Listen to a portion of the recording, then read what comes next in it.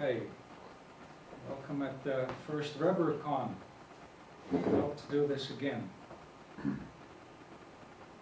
The time schedule has shifted quite a bit due to technical problems, of course. Computers are not nice. Thanks to Peter for supplying an extra video camera.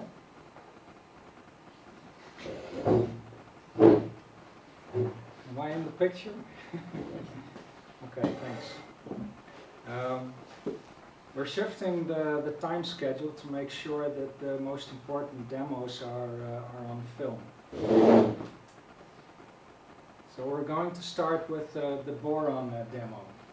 It's an OpenGL 3D demo that Karl Robillard made especially for us. But after the conference it will be downloadable from his Boron website.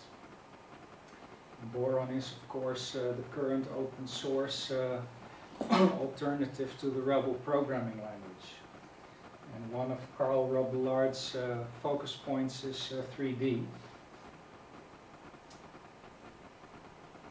Got the Boron folder here. I've got several versions of the demo here. I'll try the latest version.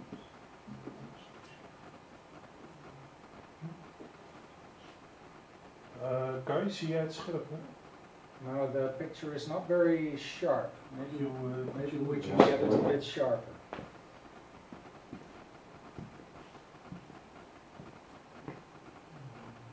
Oh, I see the newest version are just the data files, so to make sure that we get a working configuration. Iets meer volgens mij. Is dit scherp genoeg? Hij was net scherp. I'll do the version that we tested works.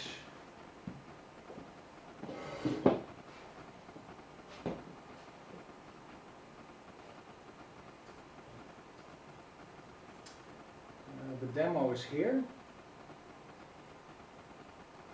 Boron is in another folder.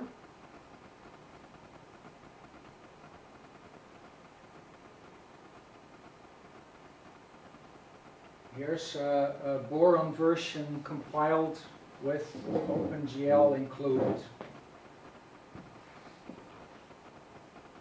And the demo has a starter Boron script.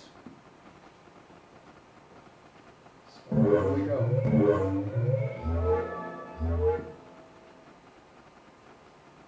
I've configured the demo for full screen. So here you get a nice 3D wireframe that's filled in, and if you use the mouse you can manipulate the image.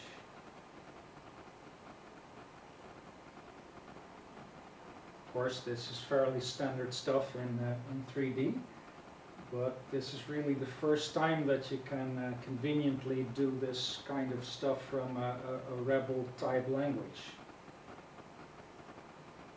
So I think this is a fairly big deal for us.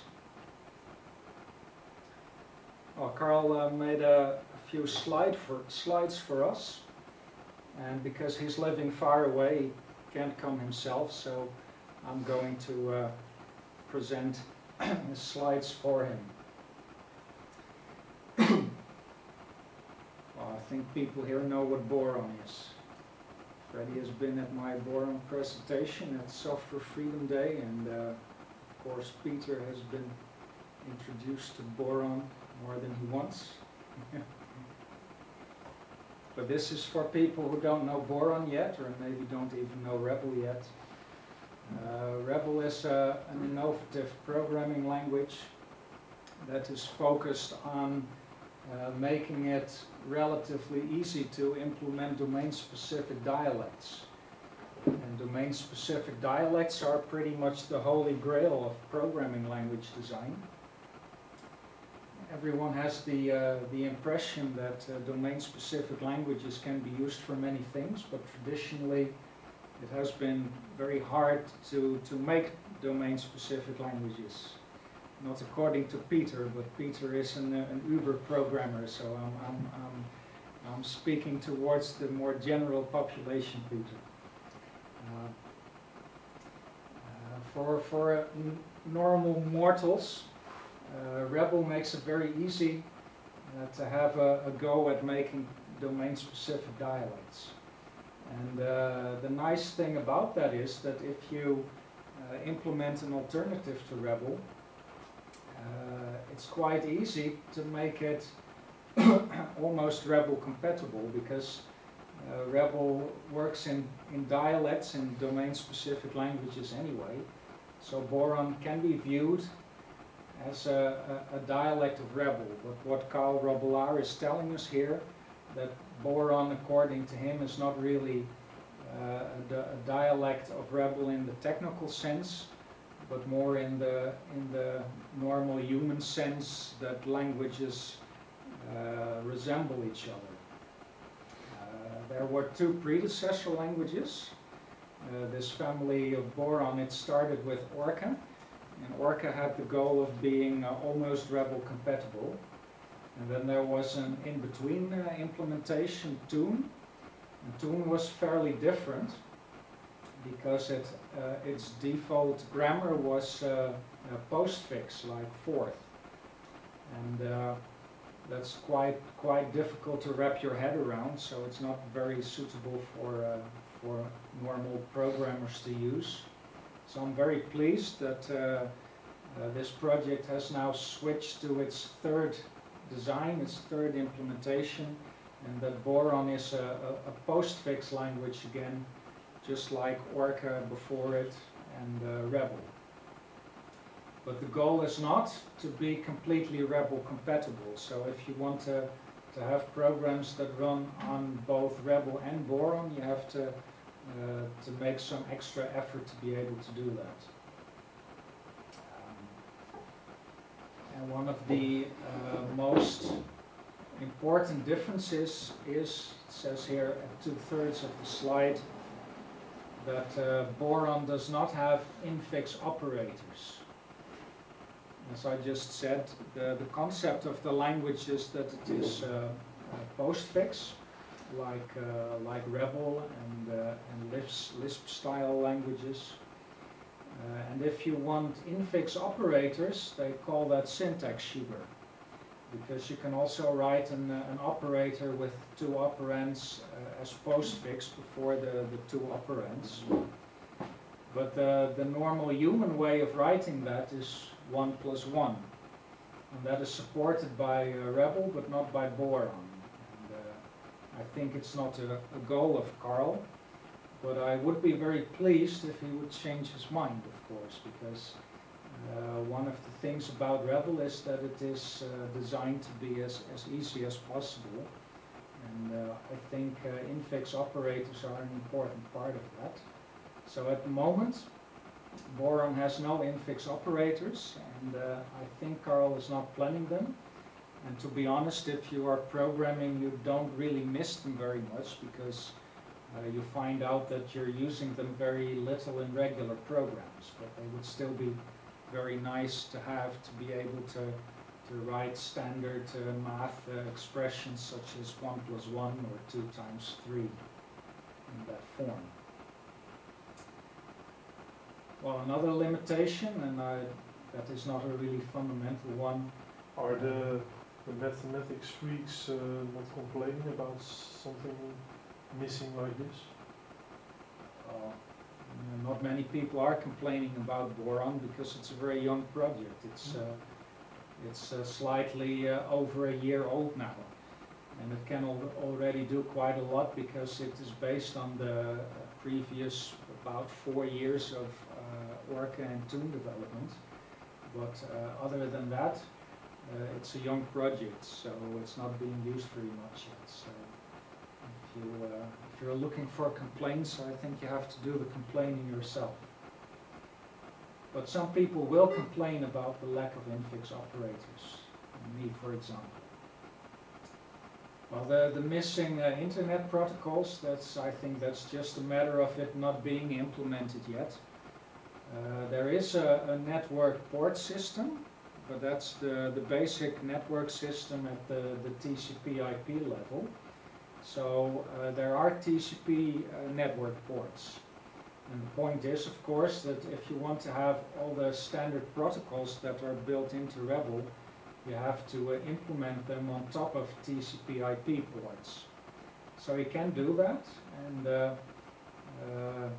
Karl Robillard, he could favor himself a bit more because he says there are no internet protocols yet, but just recently he wrote an SMTP client. So there is a first SMTP implementation for Boron on top of the TCP network ports. And the others, well, they still need to be done.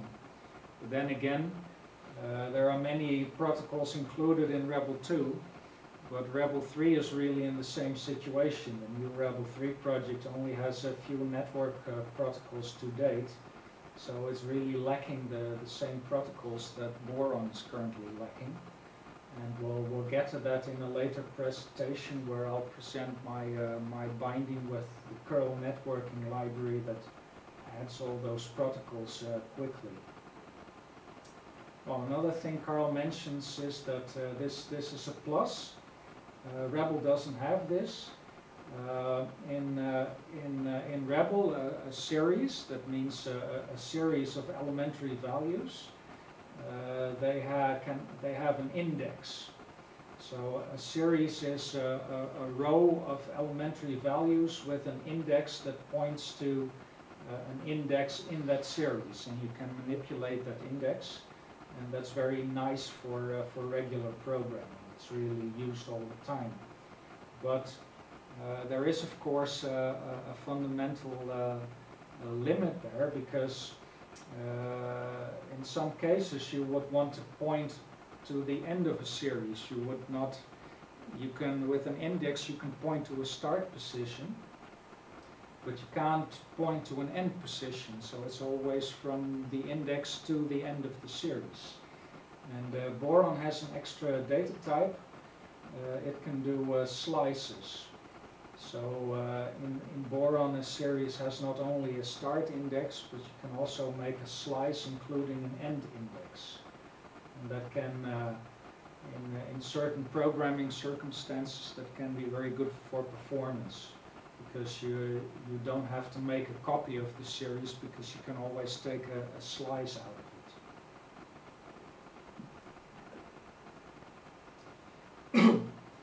Well, the main point of the demo, Boron GL. Boron has a binding with OpenGL, the common 3D subsystem. And it's a really very REBOL-like binding. It adds particular data types to Boron. The REBOL design is a data type rich language, so it's a natural thing to introduce extra data types for a binding like this. So there are special data types for 3D, and functions, of course, for functionality of the binding. And the nicest thing, because REBOL is designed to make domain-specific languages, of course, this OpenGL binding is also controlled through domain-specific languages. And Karl tells us here that the goal of this binding is to give you access to the full force of OpenGL, and not to abstract things away.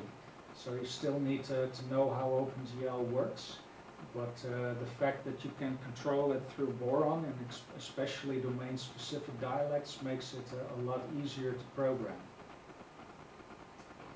And of course, this is all still under development.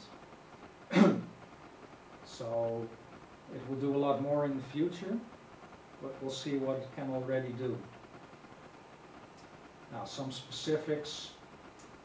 OpenGL is, of course, a very specific subsystem with data types that are implemented in the hardware in the video cards, and even special shader languages.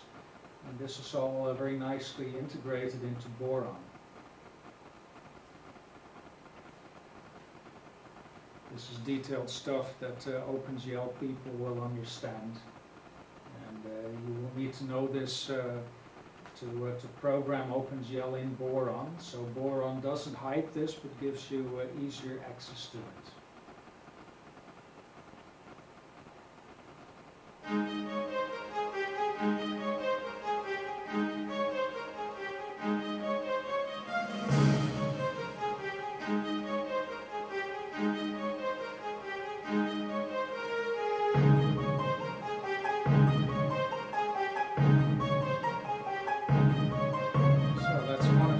You can do with it. And again, you can manipulate it, animate the scene with the mouse.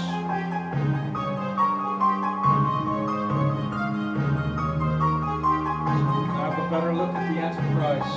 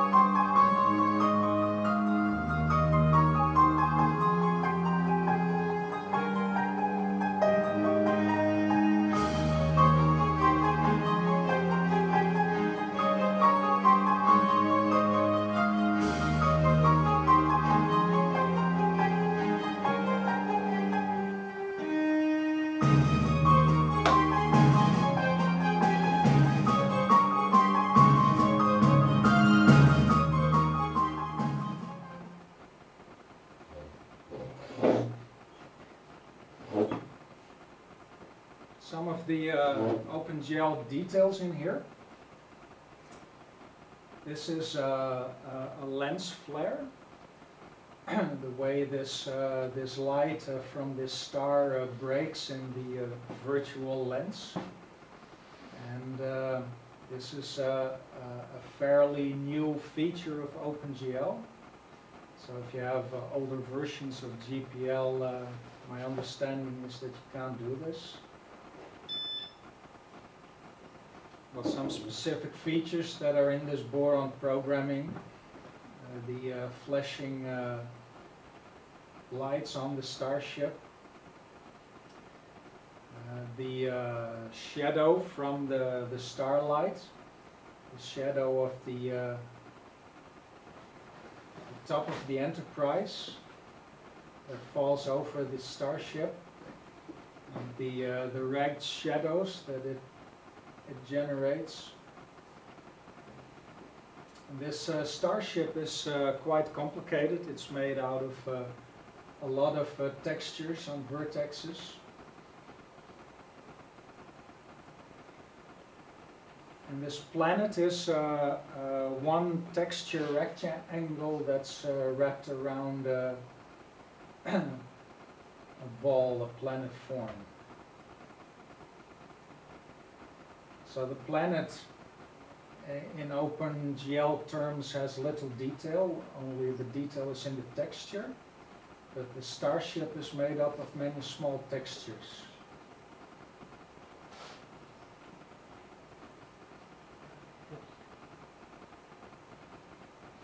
Kai, Peter has something to complain. Complaints? Yeah, I heard him. No, no complaint. It's just that you can see that the starship isn't round and the planet isn't round either. It's made of lines. Lines, yeah, that's the way OpenGL works. Mm-hmm. And You see that here in the back it is round because Yeah, it's farther away. And here you see a slight effect of lines. Yeah. And the quality of that is dependent on your video card and the driver and the settings. Yeah, the And, number of lines probably. Pardon? And the number of lines. Yeah, but the number of triangles really.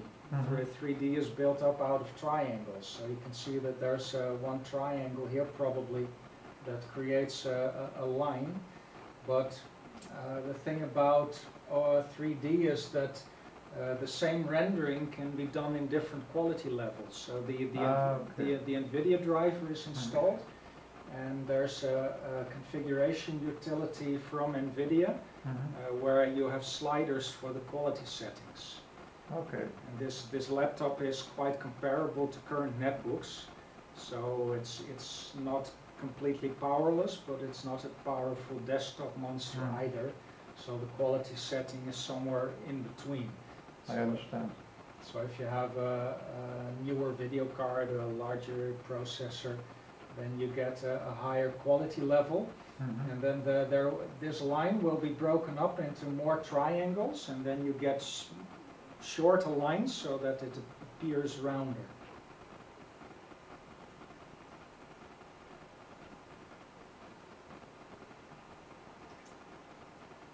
Well, as Karl says, it's all under development, and the past week we worked with him to finish the demo and to get it working on this laptop and to make it smooth.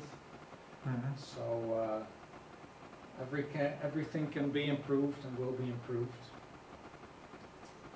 And of course, the content for a presentation like this can be gotten in many places. So the music and the planet texture were taken from elsewhere.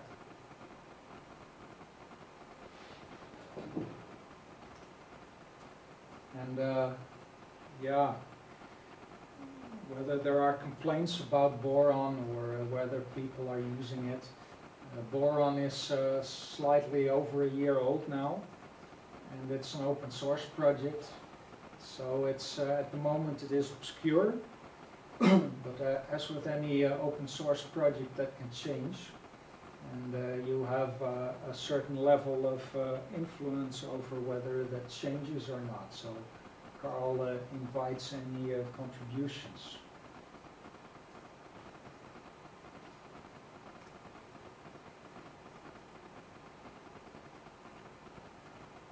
This is the website for Boron. It's part of the Urlan project, and the Urlan project includes the Orca and Toon languages, but they're now obsolete, they're superseded by Boron.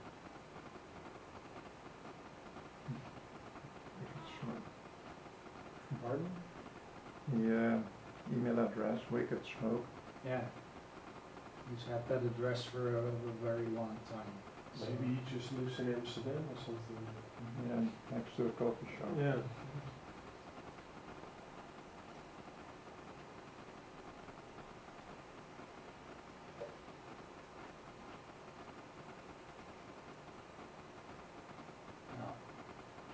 I thought there was a sound with that scene, so I'll do backspace.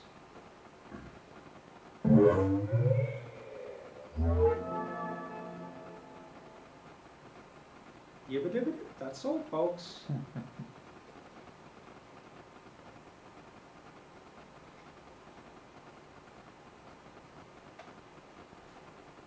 So, that was the Boron demo.